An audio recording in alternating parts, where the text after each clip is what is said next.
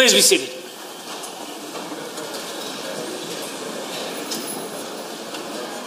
Messages from Her Honour, the Honourable the Lieutenant Governor. The Honourable the President of Treasury Board and the Minister of Finance. Mr. Speaker, I've received certain messages from Her Honour, the Honourable the Lieutenant Governor, which I now transmit to you. All right, please.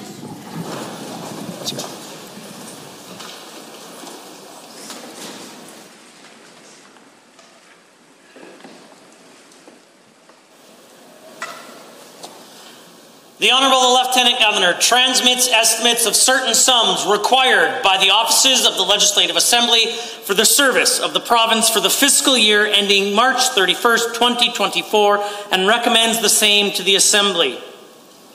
The Honourable the Lieutenant Governor transmits estimates of certain sums required by the government for the service of the province for the fiscal year ending March 31st, 2024, and recommends the same to the Legislative Assembly. Please be seated.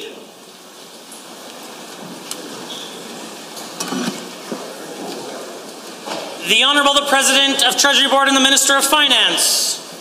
Mr. Speaker, I wish to table the 2023-24 Offices of the Legislative Assembly estimates and the 23-24 government estimates. In addition, Mr. Speaker, I also wish to table the 23-26 Government of Alberta Strategic Plan and the Budget 2023 Ministry Plans.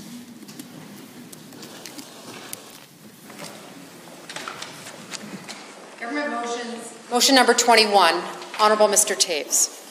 The Honourable the President of Treasury Board and the Minister of Finance. Mr. Speaker, I now wish to table the government's 2023-26 fiscal plan and move government motion 21. Be it resolved that the Assembly approve in general the business plans and fiscal policies of the government.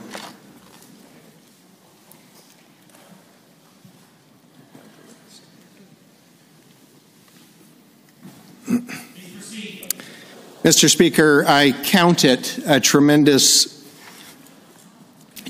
honor today to rise in the House and present Budget 2023, the fifth I presented on behalf of Albertans. In the fall of 2019, I put forward a four-year plan to bring the province back to fiscal responsibility and a balanced budget. In some respects, these past 4 years have felt like a century, in part due to the extraordinary global challenges we've faced, but also because of how far we've come. When as a government we took office in 2019, Alberta had an economy that was flatlined, and we were spending $10 billion more than comparable provinces on services without better outcomes. Our plan to strengthen Alberta's economic foundation was twofold. First, to bring discipline to Alberta's spending. We could no longer afford to be the spending outlier among Canadian provinces.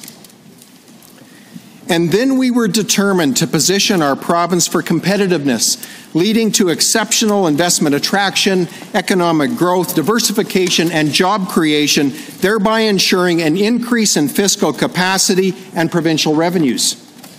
These goals were, to put it mildly, ambitious. To achieve them, we committed to three fiscal anchors that informed our decision-making. The first anchor was a commitment to keep Alberta's net debt to GDP ratio below 30%. This would ensure that debt and debt repayment would not strangle our economic growth. Second, it was imperative that we would get our spending in line with comparator provinces. And third, when there was economic clarity, to chart a path to a balanced budget. As we implemented our ambitious economic recovery plan, the impact on Albertans was almost immediate. Our red tape reduction initiative has saved Albertans $2.1 billion. We established the Alberta Indigenous Opportunities Corporation with $1 billion of capital so Indigenous communities can be full partners in the Alberta Advantage. Our government invested in strategic infrastructure projects that were essential for future growth while getting Albertans back to work at a time they needed it most. And by July 2020, we had cut Alberta's corporate tax rate from 12% to 8%. We recapitalized the Alberta Enterprise Corporation, adding $175 million to support investment into Alberta startups. And we established Invest Alberta to sell the province's incredible value proposition to the world. And then, on February 23rd, 2022, I was able to stand in this House and present Alberta's first balanced budget in a decade.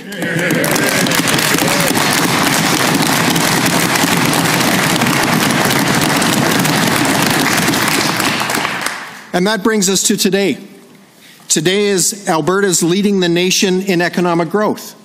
Today, with a rapidly diversifying economy, there are career opportunities that didn't even exist a few years ago. Today, Albertans pay $20 billion less in taxes than they would if they lived in the next lowest tax province. Today, after some very difficult years, the opportunities for small businesses and entrepreneurs are exploding. And today, I again present a balanced budget.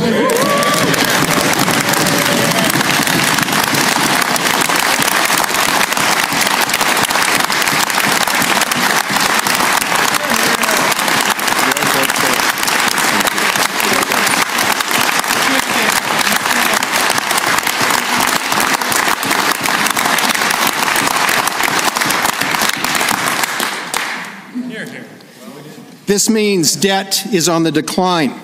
In this last fiscal year, Mr. Speaker, we paid off over $13 billion of debt, all of the debt that matured in 2022. This means lower debt service costs and more resources available for health, education, and other programs. It means more available fiscal room and thereby more runway and capacity should we experience another economic shock.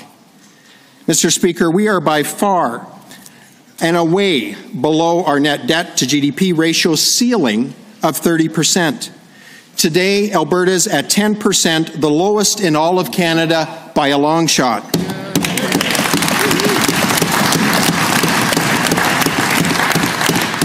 And because of our strong balance sheet, Alberta has received its second credit upgrade of the year, remarkable when we consider that our last credit rating increase was back in 2001.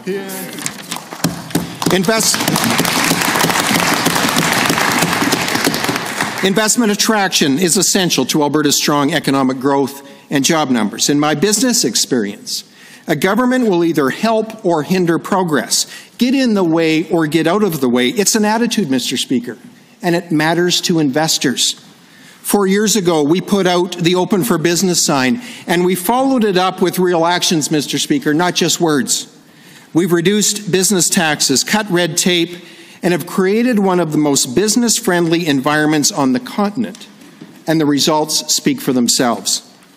In a year when venture capital investment dropped in Ontario, Quebec, and BC, we in Alberta, at $729 million, set another record. Businesses across sectors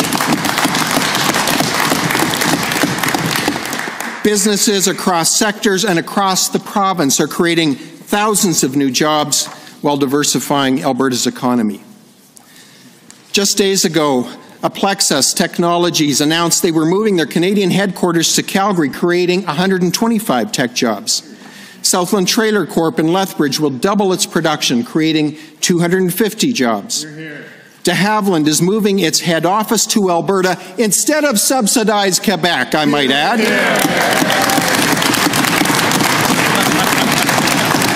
And it's building an aerospace center and manufacturing plant employing 1,500 people, and that's just the start.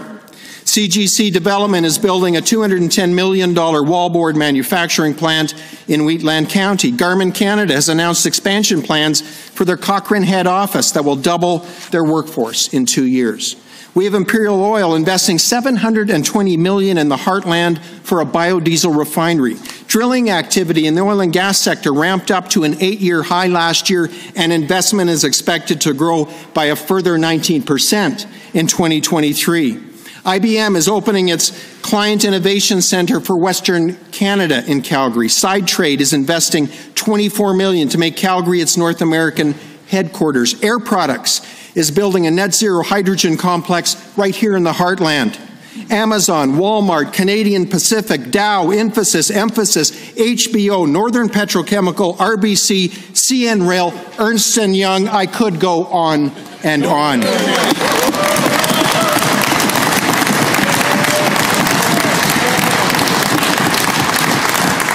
But there's not time this afternoon to detail every good news investment story in Alberta's economy. But, Mr. Speaker, I want to be crystal clear here, and it's important that our colleagues across the floor hear this. Governments do not create wealth. They create the conditions favorable for investment attraction and wealth creation. And over the last 4 years, this government was relentless in its focus to make Alberta the best place to do business in North America.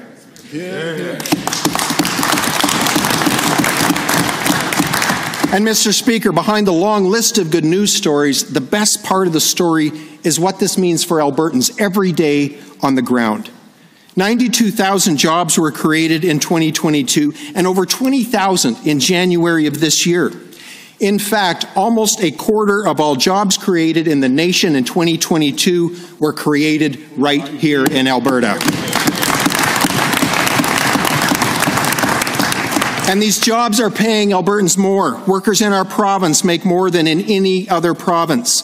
Since January 2019, the amount Albertans earn per week has gone up 12%, and we expect these earnings to keep growing. Further to that, thanks to the lowest taxes in Canada, Albertans keep more of their hard-earned money in their pockets. Mr. Speaker, Canadians from other provinces and those new to Canada are taking note of Alberta's growing economy, our lower cost of living, and the abundant opportunities we offer. Like the story of Nick and Jessica, two young professionals, one from Edmonton, one from Vancouver, debating about where they're going to start life together. When Jessica recently visited Edmonton for the first time, she was surprised by its natural beauty, but what tipped the scales? The high wages, the affordability, and the cost of housing. Edmonton is cold, Jessica says, but I can buy a coat.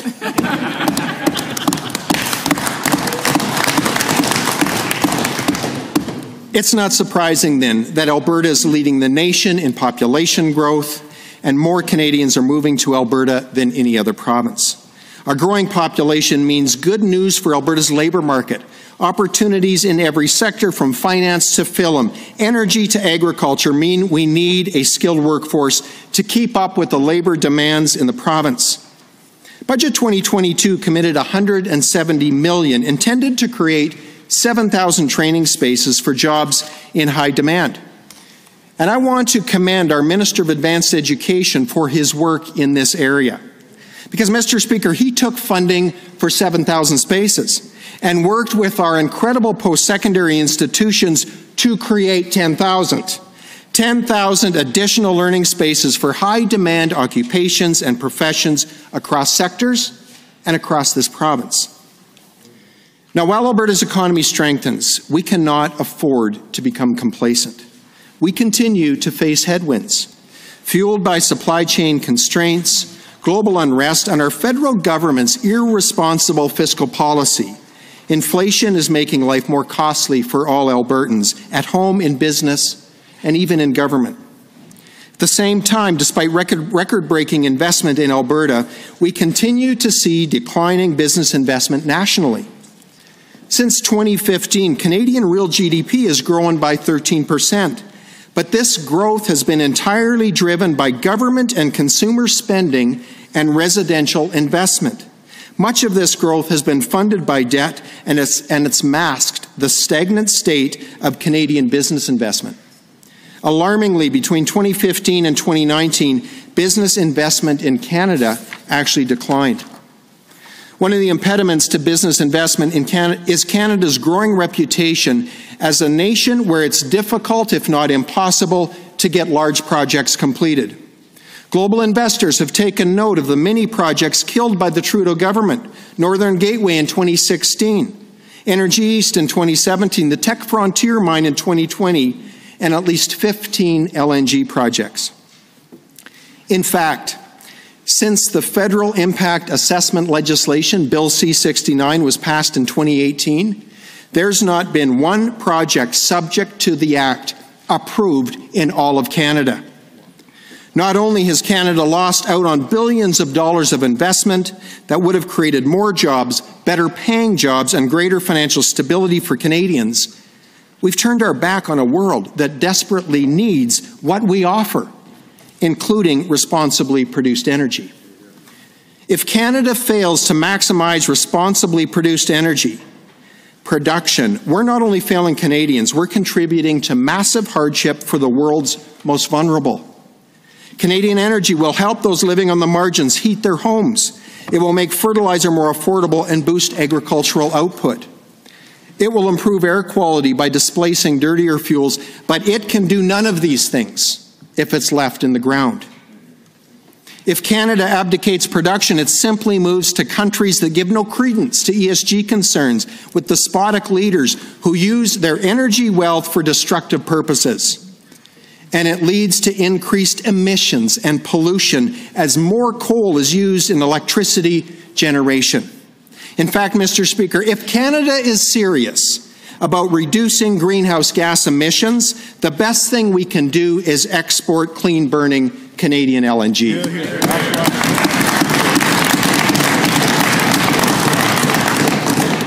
An energy-rich democracy like Canada that continues to hamstring its world-class responsible energy production with carbon taxes, emission caps, and a regulatory quagmire at a time of global shortage is irrational and grossly irresponsible. Canada not only has an opportunity, Mr. Speaker, we have a deep responsibility to prove ourselves a reliable trading partner and ally and deliver responsibly produced energy.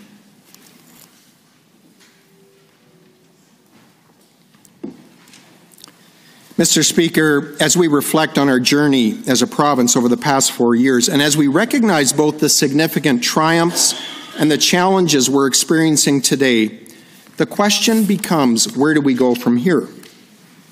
How do we maintain a strong balance sheet and positive economic trajectory?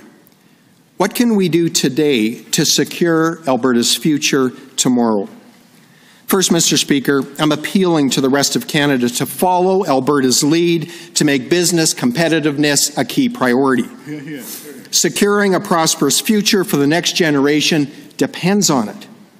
We need to be a nation that once again can get big visionary projects completed. We need to be a nation that values the welfare of Canadians above the ideologies of the elite.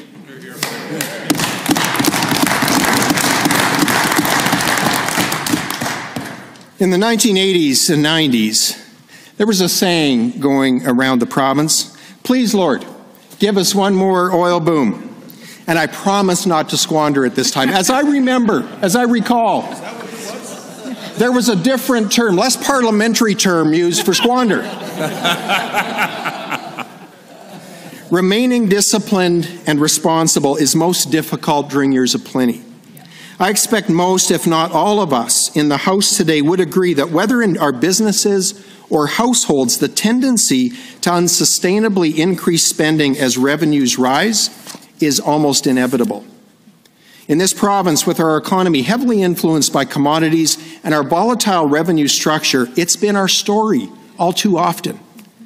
The second key then, Mr. Speaker, is to maintain responsible fiscal management into the future through a framework, a series of well-calibrated fiscal rules and guardrails.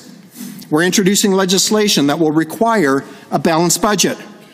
We'll limit year-over-year operating expense growth to population and inflation, ensuring appropriate and disciplined spending growth in easy times and difficult times. We'll implement a fiscal framework for surplus allocation to ensure that Heritage Fund earnings are retained in the fund and debt repayment is given first priority.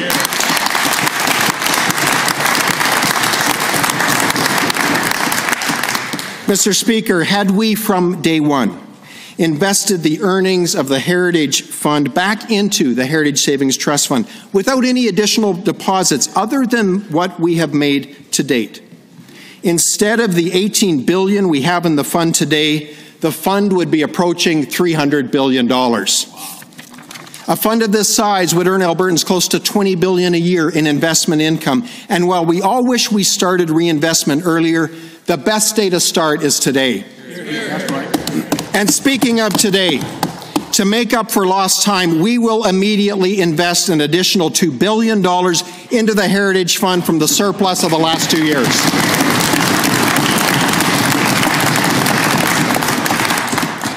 All of these measures together provide fiscal stability, enabling low taxes, and will ensure that business investment continues to be preferential to Alberta.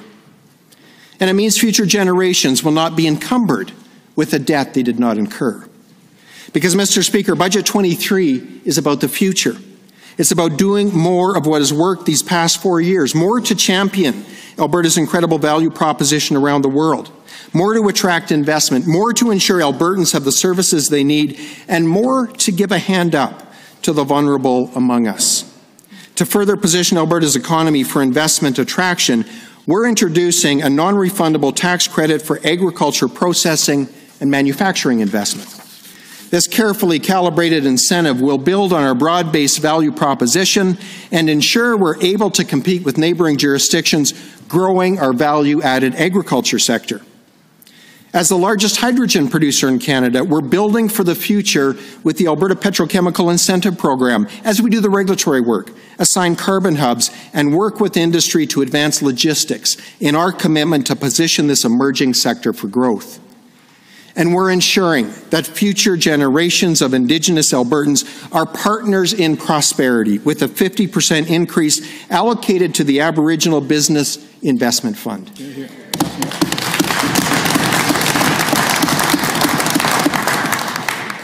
According to the Canadian Federation of Independent Business, there are 100,000 unfilled employment positions in Alberta today. It's remarkable.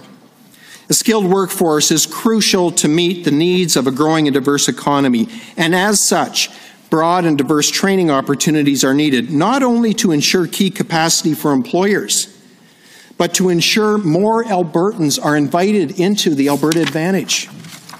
In addition to the 10,000 post-secondary seats created last year, Budget 23 is allocating $111 million to expand seats in construction, tech, business, and energy, and another $11 million for aviation training with the new Bachelor of Aviation program.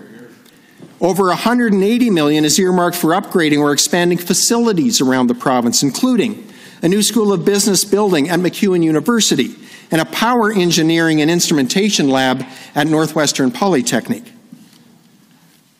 Mr. Speaker, in Alberta, we, like every other province, are experiencing a serious challenge in healthcare capacity. This challenge is less about bricks and mortar, but instead a lack of frontline healthcare professionals. The new health workforce strategy provides $158 million to support multiple initiatives to recruit and retain healthcare workers, including the targeted recruitment of internationally trained workers and nurses.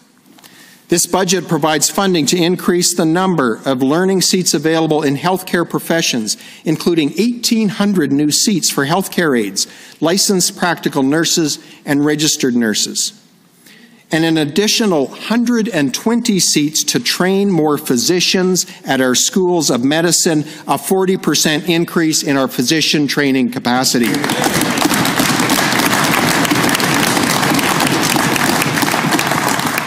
Budget 23 provides $2 billion over 3 years to fund the Healthcare Action Plan, with investments to strengthen the EMS system, reduce surgical and ER wait times, enhance and update Alberta's primary healthcare network, and empower frontline workers to provide improved services for Albertans. Although Alberta has the youngest population in Canada, it's estimated that the demand for long-term care beds could double in the next 25 years. We're investing more than $1 billion over the next 10 years to ensure that our loved ones, the ones on whose shoulders we stand, will receive the care they need in their later years.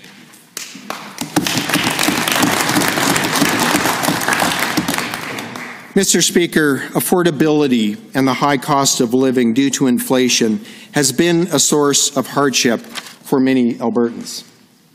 The Affordability Action Plan provides over $3 billion in relief measures that will help Albertans. And Mr. Speaker, if we added all of the measures up, including all of the reindexing, we would be well over $8 billion over the 4 years this fiscal plan represents. The fuel tax suspension program is saving Albertans and Alberta businesses real dollars every time they fuel up and gives Albertans an enduring affordability advantage as we benefit from an owned resource. Electricity rebates are providing almost 2 million Alberta homes and businesses with relief from the high cost of electricity. And targeted affordability payments will support families, seniors, and our most vulnerable. Under this action plan, the student loan interest rate will be reduced and the no interest, no payment grace period will be extended to 1 year after graduation. Mr. Speaker, with so many families choosing Alberta, additional resources are required for our K-12 education system. Budget 23 provides $950 million to ensure schools are well prepared to welcome new students and includes additional targeted funding to provide for the increasingly complex needs of our youth. Budget 23 increases funding for school bus transportation, offsetting rising costs, supporting school choice, and providing a ride for an additional 80,000 students with a new family-friendly distance eligibility. And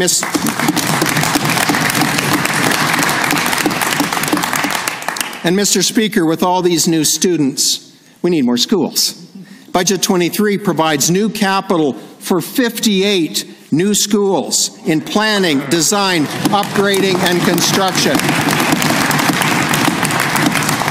And when I say new, I need to say new means schools being refurbished and upgraded as well as brand new builds. Hear, hear. Mr. Speaker, living a life free from the effects of crime should be the expectation of every Albertan. Sadly, this is not the case for some. Budget 23 includes a significant investment into justice and public safety, and with funding to include more Crown prosecutors and support staff to address the backlog, increase capacity, and modernize our courts. Funding is provided for increased law enforcement, more boots on the ground to better fight crime in our communities, both urban and rural. And Budget 23 is also providing $65 million over 3 years to strengthen First Nations policing. This will fund a new First Nation police service for Siksika and additional officers across the country. And Mr. Speaker, part of investment attraction means making sure we have the infrastructure and systems to meet the demands of growth. With tens of thousands of Canadians making Alberta home, the volume at land titles has been unprecedented. To all the realtors, developers, and lawyers out there, we've heard you. Service Alberta will again receive increased funding to clear up the backlog at land titles, and more importantly, to finally modernize the system. Hear, hear.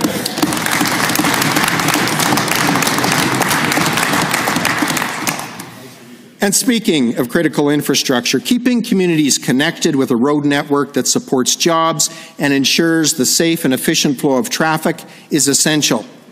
Budget 23 provides an additional $580 million for transportation projects across the province with a focus on projects that improve productivity and competitiveness. Mr. Speaker, Thomas Jefferson once wrote, "The measure of a society is how it treats its weakest members." I believe that the budget I'm presenting today reflects the true measure of Albertans with care across the province, across ministries, for the most vulnerable and those who need a hand up. $117 million will expand mental health services for youth across the province. Budget 23 provides for 3 new addiction recovery communities. And in Children's Services, $4 million of adoption supports will make it easier for a child who needs a home to become part of a family. Now, Mr. Speaker, government initiatives and funding are essential in the care of vulnerable Albertans. They are so important. But the measure of our society goes so far beyond government programs. This province was built by people who didn't wait for government. They saw a need in their family or their community, and they stepped out to meet that need. The future of Alberta will, in some measure, be contingent upon our ability to preserve and foster the character trait of self-determination, even in our compassion. There are examples every day from every corner of our province. People like Matthew Potts from Samson Cree Nation, who opened up his restaurant's kitchen to Ukrainian newcomers. Like those from an Edmonton youth group who prepared a traditional Lebanese meal and care package for members of Edmonton's homeless community. People like Tylen Hollingshead from my constituency in Sexsmith, who raised over $24,000 for the Stollery Children's Hospital. Or 11-year-old Kennedy Bruno, who started her own T-shirt design business and donated the proceeds to the Ermine Skin Women's Shelter. There are thousands, literally thousands of stories like these across our province. And Mr. Speaker, it's stories like these that fill me with such hope for the future. Albertans are generous, compassionate, and intentional. And just like economic investment, when it comes to generosity, government can either be a help or a hindrance to Albertans as they work together to meet the needs in their communities. A good job is more than just paying the bills. It creates conditions favorable for people and families to thrive so they can lend that helping hand to their neighbor, to newcomers, or to those in their community who are less fortunate. I would like to thank the MLA for Peace River, who brought forward Bill 202, reflected in this budget, which increases the value of the charitable donations tax credit. This is a substantial investment in supporting the generosity of Albertans.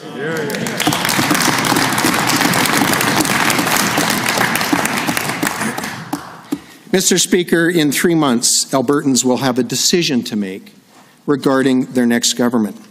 As a province, we have the benefit of contrasting two very different approaches to governance and the economy. Not theoretical or hypothetical conjecture, but the actual results of two contrasting economic strategies. Now, Mr. Speaker, I want to be clear. I believe that almost every MLA that comes to this House, that comes with the intention of making life better for Albertans, regardless of which side of the aisle they sit. But we have to be honest with ourselves and the people we were elected to serve. The NDP's economic management model of raising taxes, increasing regulatory burden, high operational spending, and working to expedite the energy transition in conjunction with Trudeau's Liberals was nothing short of disastrous. It resulted in the flight of billions of dollars in capital, tens of thousands of lost jobs, and perpetual deficits. Our government brought a different approach. Sound fiscal management, coupled with tax reductions and reduced regulatory burden, has positioned Alberta to lead the nation in economic growth with a surplus budget, less debt, more and better jobs, and from my perspective, a whole lot of hope.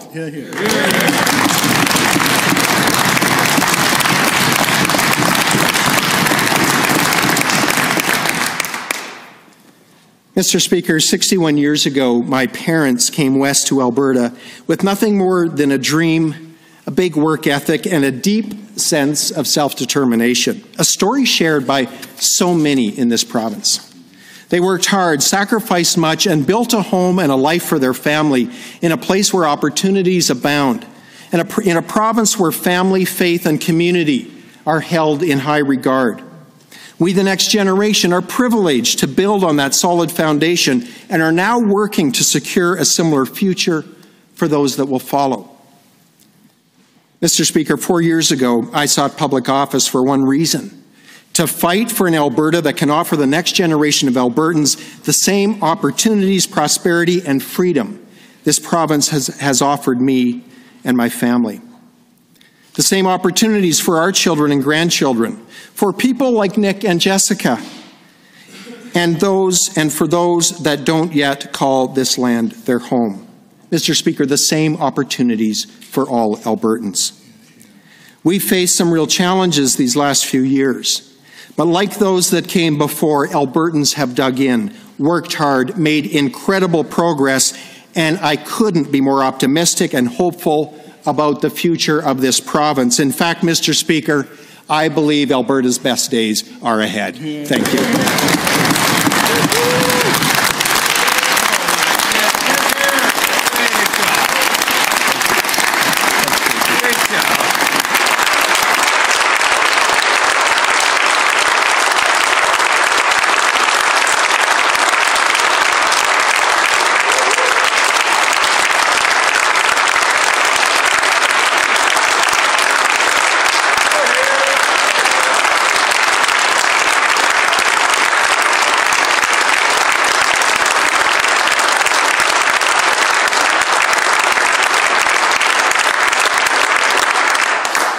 Honourable the Official Opposition House Leader.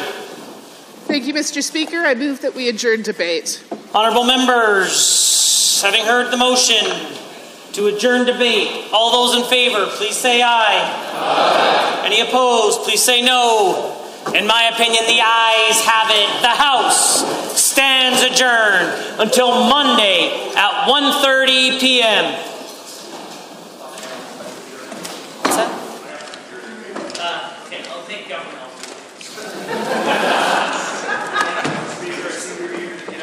And go report such great news to our constituents. So with that said, I do move that in accordance with Government Motion 20, the Assembly be adjourned until 1:30 p.m. on Monday, March 6th. I feel like we've been here before.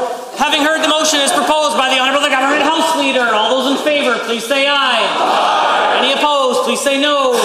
In my opinion, the ayes have it, and the House stands adjourned until Monday at 1:30 p.m.